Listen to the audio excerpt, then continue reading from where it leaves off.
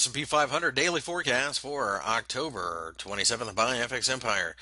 The S&P 500, as you can see, fell a bit during the course of the day on Monday, but found enough support below to turn things back around and form a bit of a hammer. So, having said that, we feel that we probably go higher. 2080 is resistance, as we had said before. Pullbacks really are buying opportunities at this point. We have no interest in selling.